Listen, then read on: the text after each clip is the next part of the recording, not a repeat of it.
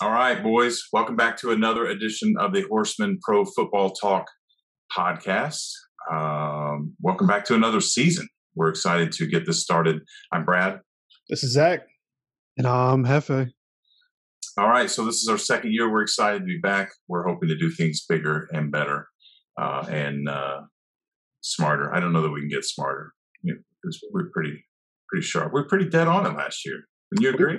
Yeah, we were. We all three of us did really well in that pick'em league we had going, which will be rolling out again this coming season. So hopefully we get some more people in there, give us a little bit of competition.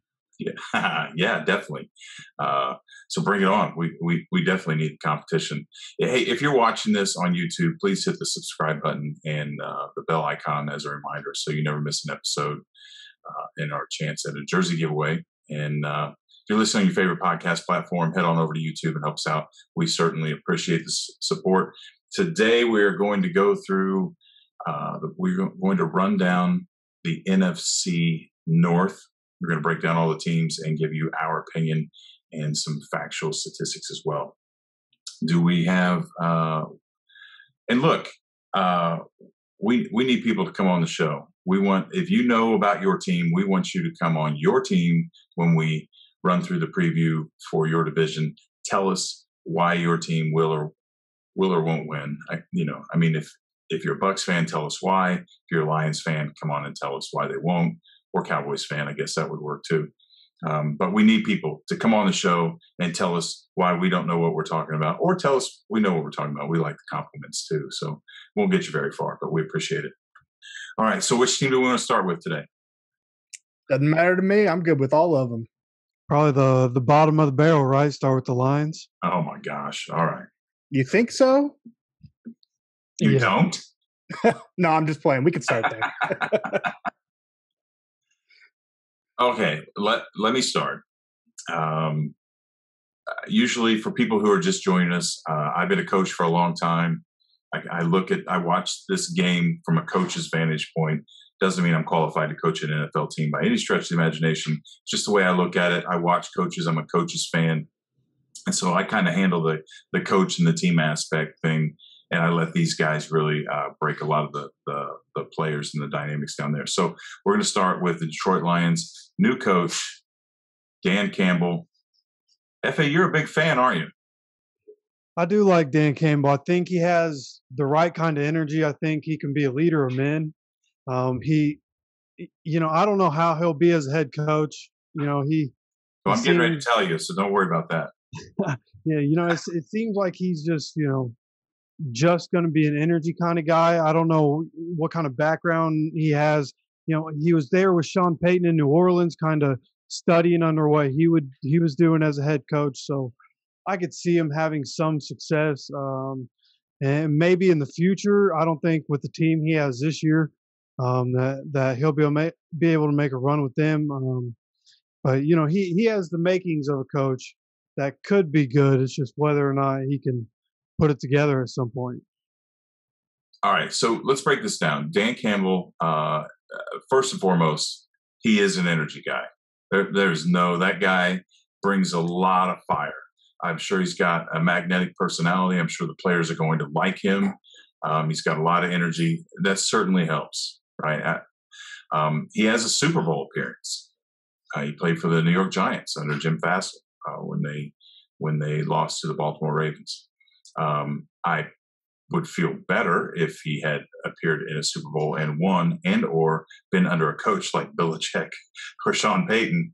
But nonetheless, I mean, you can't discount that, winning and being a part through the playoffs. And if you take a guy who's a brand new head coach who had never been through the playoffs versus a guy who at least went to Super Bowl and lost, obviously we're all going to take the guy that's been to the Super Bowl. There's a lot to be said there. So he was with Miami Dolphins, was actually, if you remember, he filled in as interim coach when they fired Philbin. And he went 5-7. Now look, he's an interim coach. He goes 5-7. Even Adam Gase can win 5 games. Right? Sometimes he can win 5 games. Sometimes he can't. Sorry, I couldn't help myself. But all right, so then he goes to the New Orleans Saints, and he spends a couple years under as assistant head coach with Sean Payton and the tight ends coach. And look, that's worth its weight in gold. So there is the Sean Payton connection. I love Sean Payton. I think there are a lot of people that knows what this guy's worth. I think there's a lot of people. He's underrated, undervalued with a lot of people. I think history's going to show he's one of the best coaches ever coached this game. But Campbell was a tight ends coach who somehow got elevated to interim head coach when Philbin got fired. And then he defaulted back down to an assistant head coach. That's a little hinky for me. But Sean Payton knows a little bit more about this game than I do, just a little bit. We compared it one day, and it was just a little bit more. So take this in context, right? I mean, I don't see it, but Sean Payton saw something. But in the end, I got to go. This is another questionable Detroit Lions move that ends in complete disaster and another coaching search in a couple of years. That's my take. Yeah, I'd have to agree with you. I don't know a whole lot about Dan Campbell. From what I have heard, he is a very tough, like you said, energetic kind of person, which I think that'll be good for the Detroit Lions. It'll make them somewhat fun to watch, as bad as it is to watch and as hard as it is to watch them generally. The move that they have made since he has became the head coach and this offseason has been pretty good for them as an organization. So I would give them a couple of years, and then they'll begin to start getting a little bit better. They're the Lions. I don't think they are going to ever make that step really to being an elite competitor in the league. But give them a few years. I think they're going to make progress. They'll get better. They did pick up Jared Goff. They got rid of Matt Stafford. That's obviously, in my opinion, a downgrade, but the package they got for him was definitely a win for the Lions. DeAndre Swift is coming back. He's a very versatile running back. I think he has more than enough potential to be very good. But again, he's playing for the Lions. You also have TJ Hawkinson, he's their tight end. He's proven he could play with the big boys. I think he'll do well. And then they hit the lottery in the draft, being able to pick up Penei Sewell, the offensive tackle out of Oregon. He slid down the board. I had him, I think, going 5. I think, Hefe, you had him going 5 as well, too, to the Bengals, right? Yep. Yeah, so they definitely got a win there by picking him up. That'll give Goff a little bit of protection. And then they kind of focus on their defense throughout the rest of the draft. They ended up picking up a running back and a receiver in the late rounds. But every other pick on there was for their defense. So they're trying to tighten that up, make the right moves. Unfortunately, this is not going to be the year for the Lions. I did a mock season predictor thing, and I think I only had them winning like 2 games this year. So it's not going to be pretty, but hey, Lions fans are used to it. Yeah, and I don't feel a whole lot different than you. I think there's some promise with this team, but the inability to bring in a marquee wide receiver after losing Kenny Galladay and Marvin Jones Jr. Is going to be to their detriment. They got Tyrell Williams. He has issues staying healthy. He's supposed to be their number 1 receiver. Then they brought in Rashad Perriman, who's had flashes in his career, obviously, with Jameis Winston throwing a bunch of yards a couple years ago. Rashad Perriman had like a good 7-game stretch or something like that. There's just not a lot of depth there. This should be the year if TJ Hawkinson can take that step to be a star like George Kittle. Those two train a lot during the off seasons. Those two know each other real well. It'll be interesting to see without any big name receivers there, and with the new quarterback in town and Jared Goff rather than the gunslinger and Matt Stafford. It'll be interesting to see how TJ Hawkinson does.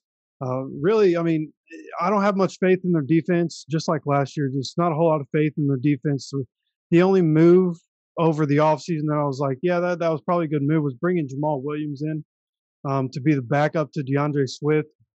He'll probably have the same kind of role that he had in Green Bay, where he just comes in, changes the pace. He can catch out of the backfield. He can be a lead running back if you need him to on any certain day. But I think that offensive line, obviously drafting Penei Sewell, they're focusing on continuing to make that offensive line good. And as a Colts fan, we've seen if you just put a good offensive line in front of pretty much any quarterback and running back, somebody will be able to make something happen. I think the offense has potential to score a decent amount of points. It'll be interesting. I think, Anthony Lynn coming in as the offensive coordinator, obviously used to be the head coach for the Chargers. It'll be interesting to see what his offense looks like. Overall, I have them going 1-16 this year. Like I said, there's promise for them to do well in the future. They have a couple pieces that I think they could really build around, but there's still a lot of construction that has to be done. I think we're all in agreement that the Lions are at the bottom. Yeah, that's about where they've been since I've been alive. It's about where they've been since I've been alive. I think they made the playoffs 1984 or something. Anyway, all right. So who do we want to talk about next? Honestly, it doesn't matter to me because I have both of these teams neck and neck fighting it out for a playoff spot. All right, let's talk about the Bears. Okay. All right. So Matt Nagy's the head coach. They were 8-8 again. I was looking over my notes from last year's preseason, NFC North preseason show that we did. 8-8 on the hot seat. Here's being over his head.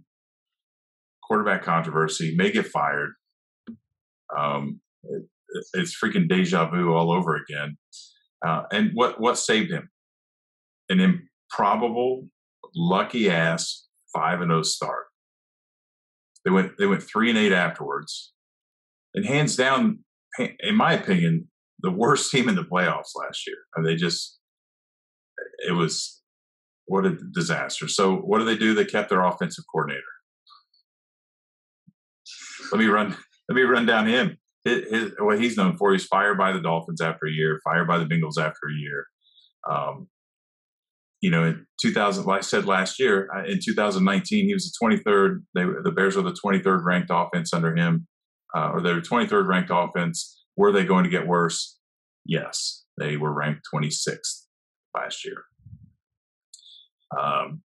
So in a second, I'm going to let you guys talk about all the offensive weapons and everything that's going on, and I'm just going to go bullshit. But on the defensive side, Pagano's gone. Beloved Chuck Pagano's gone. But they brought in, they didn't bring in, they raised up Sean Desai. And he was Fangio's right-hand man. And Fangio gives him a lot of credit for helping him design his defense. And, this is what everybody's standing on. But Patricia was Belichick's right-hand man and Caldwell was Dungy's right-hand man. So I don't know how much stock that is. He's going to have to put up. But I like Fangio, and Desai has been with the Bears since 2013. The players like him. The defense was good last year. This could be good, and I hope he succeeds. And for Bears fans, in my opinion, they're going to need this guy to succeed if they want to have any type of relevancy in October. Yeah. So let's address the elephant in the room. Andy Dalton, Justin Fields. I know we had talked about this a few weeks ago when we did a little podcast. But from my understanding, even though Justin Fields was looking pretty good in minicamp, they are going to start with Andy Dalton. Now, last year As they should. Yeah, last year I was high on Andy Dalton, stepping in for playing with the Cowboys. Unfortunately, the Cowboys' defense was just horrendous, so they weren't able to do anything with Dalton under center there. I think Andy Dalton's a very formidable quarterback. I think he can do well. Unfortunately, looking at the schedule and going through the little mock prediction thing I did, I have the Bears starting out 2-5 with Andy Dalton under center. I think after week 7, when they lose to the Buccaneers, I think they're going to make the switch to Justin Fields. They pretty much have a weak schedule in that middle section, so I think they're going to rattle off some wins. Ultimately, I have them making the playoffs as a number 7 seed at 10-7. They do have some pretty good weapons on offense. Obviously, I like Justin Fields. I think they hit a home run in the draft when they were able to snag him up in the late to middle, early first round. That made no sense. With the 11th pick in the draft, they also took Tevin Jenkins, an offensive tackle, sure up that line. In the 5th round, they took another tackle, a running back in the 6th round, a receiver in the 6th round, and then they kind of got some defensive pieces. They still have Khalil Mack on the defensive end or the defensive side, so I think the defense is going to be good. You also have Allen Robinson, David Montgomery, Tarek Cohen, Damian Williams, Darnell Mooney, Anthony Miller. And then you have the old Jimmy Graham, who's on his last leg, walking with a cane, and Cole Kmet on the offensive side. So I know I read off a lot of names. I think mid-season, the Bears are going to turn it up. Everybody's going to gel. Justin Fields is going to lead them. They're going to be a playoff team. And if Aaron Rodgers is not in Green Bay, I think the Bears will win the division. Yeah, that's how I feel too. This whole division I have with sort of weak records because their schedule. I mean, they all play pretty much all playoff caliber teams other than their own division. So they're going to have a tough schedule. Everybody in the division, but the Bears. Like Zach said, I'm also somebody who thinks Andy Dalton can get the job done. But we're going to have to see what the offensive line looks like around him. They have a lot of young guys there. Obviously Zach mentioned that Tevin Jenkins was a draft pick from this year. Cody Whitehair is a center. He's going to be their veteran presence on the offensive line and get these young guys to gel together quickly. Now, I think Andy Dalton can play well enough to be able to keep the job for the whole season and just finish the season for them. And then they let Justin Fields come in next year with a different team. I think they want to retool the offense and get more pieces around him. Now Allen Robinson, got to give him a lot of credit because he's done a lot of losing with the Jaguars and a lot of losing with the Bears and decided to sign a long-term contract with the Bears in the offseason. Don't know why he would do that to stay there in Chicago, but he decided to do that, and props to him. The defense for the Bears is, Chuck Pagano being gone, I think is going to be a pretty big factor. And I think Jalen Johnson had a fine rookie year, and that's why they were comfortable with giving the Broncos Kyle Fuller for next to nothing and riding with him as their lead guy at cornerback. But Desmond Trufant has had a rough last 3 years now. It's been for him. It's just been a slide downhill every year. He was supposed to be the guy with the Lions last year, and it completely fell apart for him. So the defense, that they've had some guys leave. It'll be interesting to see if they can keep that high play up without Pagano there and a couple extra pieces. Overall, I have them going 7-10, but because I don't expect Aaron Rodgers to play this year, I think they're going to win their division. 7-10 with a division? Yep. Yeah, that's like the NFC East last year. Yeah. I thought that was like 4-12 or something. I think the Dalton Fields thing, with considering the Bears' past, I don't have a good feeling about this. They mishandled this whole thing with the quarterbacks. In my opinion, you got a problem that appears to be coming from the offensive coordinator, and maybe even the head coach. I mean, a quarterback controversy only wins you 5 games, and then you go into a tailspin. And we talked about that at the beginning of the season last year. I said this is not going to fare well. This will ultimately come to a head and become a disaster. You split the locker room, you cause problems. And what they do, they went out and got another quarterback with Andy Dalton, and then they turn around and they drafted another quarterback. I mean, in my opinion, they just keep compiling this problem. Now it could settle. Everybody, including Andy Dalton, knows that Andy Dalton's not there forever. We're lucky. Probably a one and done. Right. This goes back to Fitzpatrick and Tua. The Dolphins put Tua in too early. They stay with Fitzpatrick. They make the playoffs last year. Then let Tua come out and take his team. Let him run a couple let him go through a couple playoff games. Let him see what it's like to win. Start to build that foundation. Get the whole team around the winning and the camaraderie. Fitzpatrick knows that he's stepping out at the end of the year. Let him do his thing, and he completely destroyed. I hope he didn't destroy it. I mean, and we're going to talk about Miami later. I'm worried about this happening here. If the problem is the offensive coordinator, then having your rookie behind the center is a disaster. Not only will it destroy the season, but it might destroy his career. That's a huge concern. Having a veteran under center, telling the rookie how screwed up the offensive coordinator is and correcting him with what he knows is a big difference. So I don't have a good feeling about this. The wild card here is one. You got the Lions; they're at the bottom, right? So the Bears are already stepping on the Lions. We're getting ready to talk about the Vikings, and we don't even know if Rodgers is going to play. So I can't argue with you guys about where they're going to end up, because the Bears could very well, if the offense is decent and the defense is strong, they could very well win this division. I can't take that away, but this quarterback thing just has me unsettled. So. Yeah, the biggest thing with me, I mean, if it were me, I would stick with Dalton all year long. That way, you give Justin Fields a whole entire year to learn underneath him. With no pressure. Yeah, I'm a big believer in that.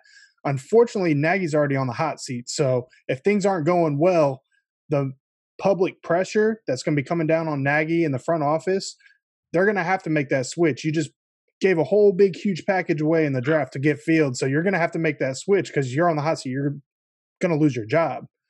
So that's, unfortunately, I think that's how it's going to play out.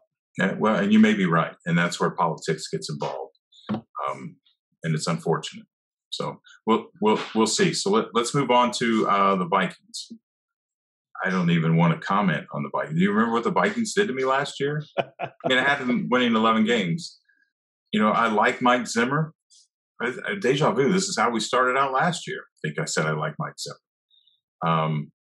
Now Adam Zimmer is a defensive coordinator. Did you guys know that? I did not. Yeah. So his father's right there, going to be around. Clint Kubiak is now the offensive coordinator. Oh, they just got all the juniors on the coaching staff. So his dad's going to be. I don't know what the hell's going on. Somebody needs to file a nepotism lawsuit in Minnesota, apparently. But the kids are running the damn show. What scares me is that I like Kubiak, and I said last year, with the pieces they put in place, with everybody they had in place under Zimmer, that I liked what was going on. And I said that the Vikings defense was ranked 7th in 2019, and I expected them to improve. They went to 27th. Now it's kids taking over. I'm a little concerned. Not that I don't have faith in my children at all, but these are big boy games, and you got a man that's got 25 years experience just step aside and let his son take over after they slid 20 spots. I'm concerned. On the flip side of that, the Vikings last year were ranked 4th in offense, and that's amazing. It's awesome. Again, the son's here. Dad's going to be hanging around. I just don't know that they can keep that up with the 4th ranked offense. The Vikings could win this division, but I don't have the confidence I had last year. And obviously, they didn't do near anything what I thought last year. So I can't put any. I would put them neck and neck with the Bears, which isn't very high on my priority list right now. Yeah, I feel the same way. I want to like the Vikings. I've had that same feeling I had last year during the preseason where I had high hopes for them. But I think they're going to have just a mediocre 500 year. Well, you can't really have 500 with the way the schedule is now. I have them finishing 9-8.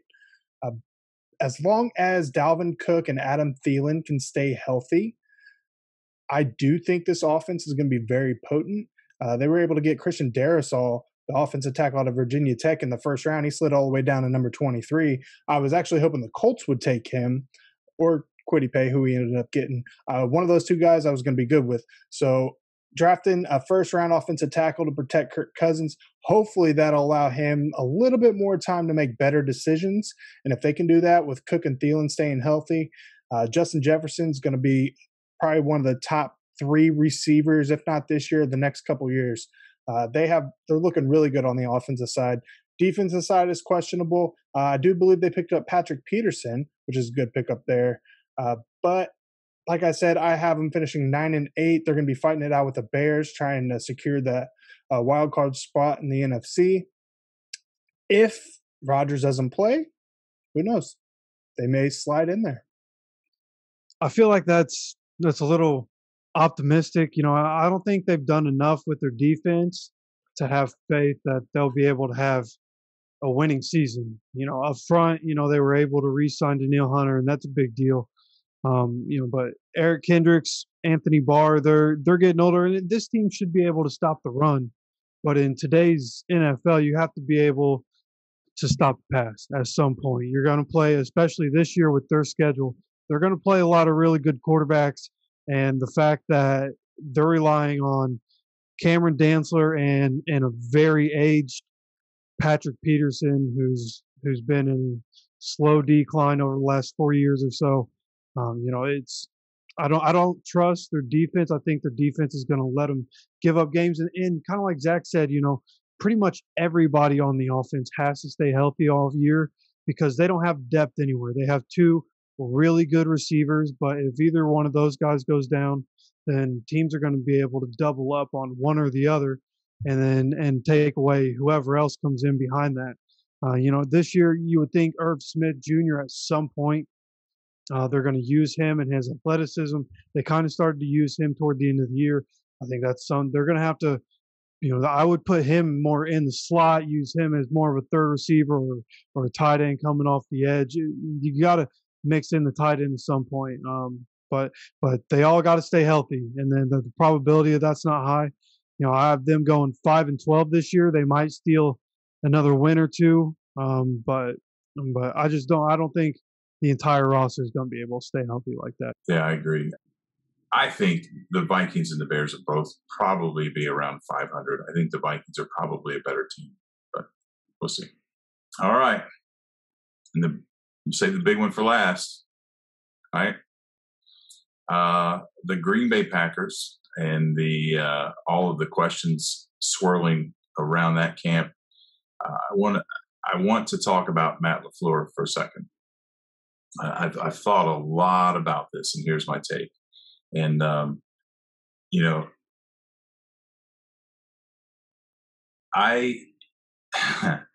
we've had a lot of conversations about a lot of coaches, and I'm pretty accurate on a lot of them. There's a couple of them that I've missed, but here's my take on LaFleur. It's too early to tell, but I see some warning signs here with this guy. And I know people are like, oh, he's 13-3 in his first season, or in his first two seasons, right? But he goes 13-3 in his first season, and he loses the NFC Championship. Fantastic. Of course, Caldwell won 14 games his first season. We saw where that went with the Colts. He goes 13-3 in his second season, loses the NFC Championship in a game that you could argue in any pub in the United States that the Packers could have won that game. And there was a couple mistakes, coaching mistakes made in there. But most importantly, do you know what those two things have in common? Those two 13-3 seasons have in common? And it ain't losing the NFC Championship. It's Aaron Rodgers. Right? It's too early to tell. It's easier to win games when the machine is built and ready and maintained, which is what LaFleur walked into to a degree. There's an argument there, and I understand there's an argument there. But, I mean, just ask Barry Switzer or Jim Caldwell, right? So everybody thought those guys were geniuses. Well, not everybody. I called Caldwell out when I was writing for Bleacher Report before the wheels fell off the machine. But I digress. LaFleur's made a couple of mistakes that cost the Packers, and particularly controversial call last year that we know Rodgers was upset about as well, and as he should have been. And I'd like to point out that their division, even with a 13-3 record, it's hard to win in this league. I'll give that to him right now. But even with being 13-3, it's not like they're in the NFC West or the NFC South, right? I mean, they have the Bears, the Vikings, and the Lions. All three of those teams are good at shooting themselves in the foot and just handing the Packers damn near a 500 season by themselves. So, and then we got to factor in that last year Rodgers played out his goddamn mind. That was one of the most ridiculous things I've ever seen. I mean, the guy could not make a mistake. Honestly, it makes me wonder how much. This is what people didn't realize was going on in Indianapolis until much later. Some people still don't realize it. But it makes me wonder how much Rodgers is running the show behind the scenes in Green Bay. And maybe that's why he's so upset right now. Maybe he's actually running the show Peyton Manning style. He's calling the shots, and maybe not to that extent, because that was a little exceptional circumstances. But if Rodgers is running things and LaFleur's playing rank and file on him and not including him in key decisions, I'd be pissed too. All right, making the guy look good and then he doesn't return the courtesy. I would think about tanking and making him look bad too. I would, and I have moments where that's happened in my life. So this is where I'm going with this. Rodgers is about to show the world why the Packers management has screwed this whole thing up. If he doesn't play, this ship sinks, or at least becomes obvious that it is sinking. Rodgers stays and the Packers are on top of this division again, and they're a contender for a Super Bowl, and I believe that. If he leaves, this is literally anyone's division. And, maybe not. Might be a little bit of exaggeration. The Packers might be good enough to still win this division, even though I know you guys have just pointed out that, that you think differently. But you get the point. I think the Packers are making a huge mistake, and I think they may be too far in to admit it and fix it the way it needs to be fixed. Yeah, if I was the Packers front office, I would be doing everything I possibly can to get Aaron Rodgers back on this team. Although you were kind of criticizing the whole last two NFC championships, I get it. I'm a little bit more optimistic looking at it as, hey, we have made the last two NFC championships. Last year, we were one of the best teams in the league, even if our division isn't very good. And I thoroughly believe that if Aaron Rodgers is back on this team and he plays lights out with a chip on his shoulder like he did last year, the Packers are going to be right there again as a Super Bowl contender. If Aaron Rodgers is there, I have them winning 14 games. They'll be 14-3. They'll be the number 2 seed to the Tampa Bay Buccaneers. But like I said, if you're the front office, you have got to do everything you possibly can to get Aaron Rodgers on this team, because if he doesn't play, I don't think the team as a whole is going to be good enough to even make the playoffs. With Aaron Rodgers, he's like Peyton Manning. He makes everybody better. If you're a no-name receiver, or I can even say Tom Brady too, because he's done it in his career. If you're a no-name receiver and you have an elite quarterback, they make you look good. So I don't see this team doing anything with anybody other than Aaron Rodgers. So please, somebody, make him show up and play this season, because you have the possibility of winning a Super Bowl. Yeah, and most of this, of course, Aaron's not going to come out and say it. Neither side is going to come out and say it, but it's been pretty apparent that Aaron is upset that he would like more control, and he said before publicly that he would like to have more control over the plays that get called. He'd like to have more control over the kind of people that they bring in free agency and who they're drafting. Why would you not give that to him? I don't understand. Which was kind of my point, that maybe that's going on anyway, and he's not being recognized for it. That's kind of a guy like that has that kind of influence. And he's doing the little things behind the scenes and making all this happen, and they're not giving him the outwardly the public support or the public role. That was kind of my point behind it.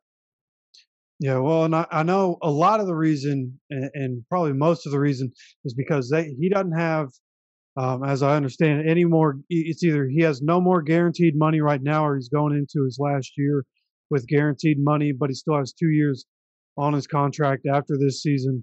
It's one of those two situations. I'm pretty sure he has $22 million guaranteed this year, and then no more for the rest of his contract. In Green Bay, you can almost see their side of it. Aaron's been hurt a couple times in the past, a couple collarbone injuries, obviously a leg injury that kept him out for a little while.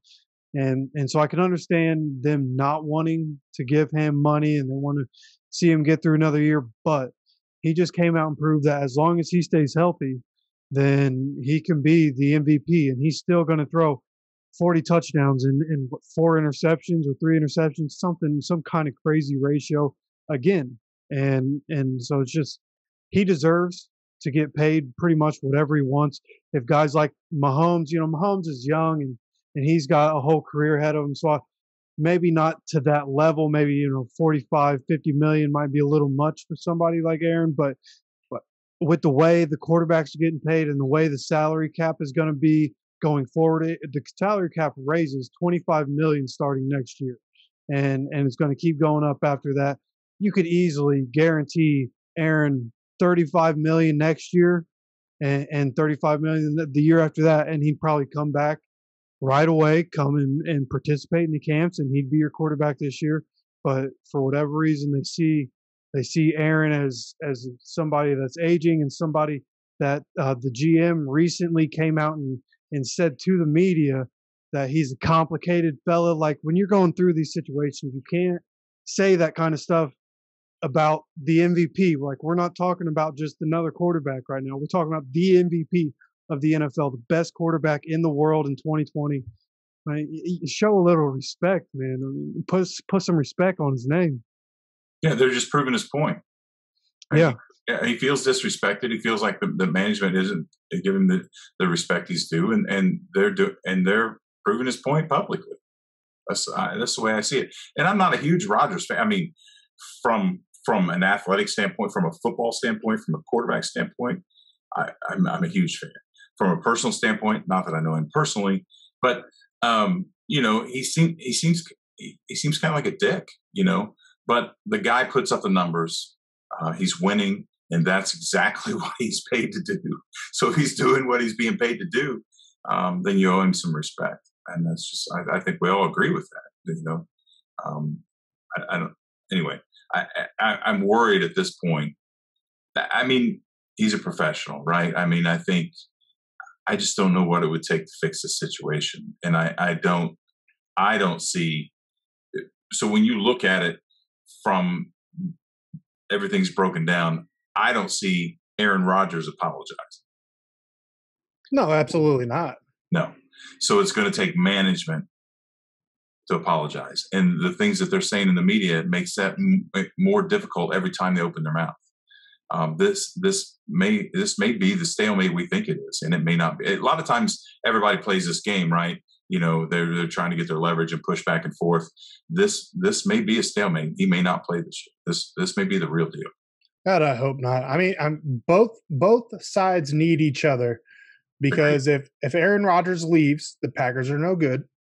But again, there's really no landing spot for Aaron Rodgers to go that would be an upgrade from the team he has in Green Bay. So they both need each other. But then again, Aaron Rodgers, pretty wealthy as it is, he could just say, okay, you're not going to do that. Well, screw you. Then I'm going to make you look bad, just like we were talking about. So I hope it doesn't come to that. I hope they can work out an agreement. He can get back there. I have high hopes for the Packers. I definitely think they can contend for a Super Bowl if he's there. I do disagree with you on one thing. I think that the Green Bay Packers or the Denver Broncos, I think their team all around completely healthy. That's one of the better teams. They just need a quarterback like Aaron Rodgers. I don't think Drew Lock or even Teddy Bridgewater, as much as I like Teddy Bridgewater, even with that team around him, like Denver has, everything you want on offense. They have the receiver at the tight end. They have everything you want on defense. They just drafted Patrick Surtain to fill an open spot. So the secondary there, that's going to be one of the better defenses. Obviously, Fangio still the coach. So the defense, so I think overall, I would like to see Aaron get traded to Denver to see what happens there, because I think that team can make a run, and it would make the AFC West absolutely crazy to watch all their games. But like I said, I don't think there's anything except for guaranteed money that they can offer Aaron to make him come back as Green Bay's quarterback. I think he's even said he wants to be the next full-time host of Jeopardy, and he was very serious about that. He's been talking about all summer on social media and the one or two times he was on the Pat McAfee show and different media outlets that he's very happy with where his life is. He's been hanging out in Hawaii a lot. He's been going around the country with his girlfriend, who's an actress, and going around to different movie shoots and all kinds of vacations. He's been very content with non-football activity, which is something he said just a couple weeks ago in an interview with Tom Brady and a couple golfers in preparation for a golfing event that they're doing soon. He said he's been pretty content with non-football activity. So I don't even think it's so much, can we get Aaron back, this year? Maybe he comes back next year. How's that going to work out? I think can you stop him from retiring at this point? Like, there's no incentive. He's like Zach said, he's made a bunch of money. He just won another MVP, proved what he needed to prove. It would have been nice for him to win a Super Bowl, but if he's content with life and he's got more than enough money, then I could easily see him hanging it up if they don't give him guaranteed money. Which is why I think money won't fix it. I think that's why I was going to the apology. I think this is so personal that he's going to want to win the public opinion, and one of two things are going. In my opinion, I think one of two things are going to happen. Either they're going to publicly apologize, or they're going to, or he's going to step out and he's going to let the ship sink and then say, "I told you so." Either way, he wins. Dropping dimes and suck it signs. Yeah, and the problem is the Packers have way more to lose than he does with this, as Jeff was just talking about. So it's unfortunate. It's unfortunate because you want to see everybody likes their team to win and this and that, but you want to see. I want to see the best players on each team play, and I want the real winner. That's why I hate injuries, because when teams lose that shouldn't lose because of injuries, in my opinion, that's one of the saddest things in sports. So I want everybody to be there. I want Aaron Rodgers to play. And if they're going to win, then I want them to win. If Aaron Rodgers plays and they don't win, then that's fine. But for him to walk away and then other teams to win, I feel like the fans get shortchanged. So I hope they can work it out. But I'm afraid this has gone on too long. They better fix it quick. Okay. Season's fast approaching. Yep. Yeah, and we've spent a lot of time talking about Aaron Rodgers, and rightfully so, because what happens with the Green Bay Packers relies on what's going on with Aaron Rodgers. But we've talked about how much we think there's talent, a lot of talent on the offense. Defense looked kind of shaky at times, but with Jordan Love stepping in, it's unfair to him, kind of what's going on. A lot of people thinking the Packers are just going to absolutely tank if Jordan Love takes over, and rightfully so. And I'm actually one of those people. I have them going 4-13 if Jordan Love is at quarterback. Probably a 12-5 team with Aaron Rodgers. But I just think, the start of his career has not gone very well for him, and not any of it's been his fault. So it'd be cool if he could step in and still be able to score a bunch of points with the likes of, you have Aaron Jones, Devontae Adams, Allen Lazard, and Robert Tonyan, a decent O-line. The pieces around him are there. So he'll get the opportunity to prove a lot of people wrong this year if Aaron's not. All right. Well, that does it for the NFC North. We want to remind you to please be sure to show us some love and like and share and subscribe and all that stuff. And come join us. Let us know. We want to hear about your team. We want to know what you think. So please also help us get the word out by telling all your friends. Help us reach 1,000 YouTube subscribers, and you have a chance of winning an authentic NFL jersey from the NFL shop on us. If you're watching this, again, hit the subscribe button, the bell icon. And we also will be setting up the weekly pick and battle soon. Yep. Right. Probably in the next month, we'll start getting people signed up for that. Okay. Go head to head with us. All right. So stay with us. Follow us on Facebook, Twitter page @Horsemen Sports. And we will have the information available to you when it comes available. We have prizes and once you get on air with us and kind of represent your team and all that kind of stuff. So fantasy football, when are we doing that? We got a show coming up here in a few weeks. Jeff and I are going to, once it gets closer to draft time, him and I are going to run down some fantasy draft. Okay. All right, good deal. So, and, we've got a special reorganization thing coming out. We're going to roll out a Patreon thing here soon. So just stay with us. Subscribe and check out all of our events, and we'll keep you updated. We appreciate your support, and we will see you back here. We're covering what's the next? AFC North next week. AFC North next week. So we'll see you then. Deuces.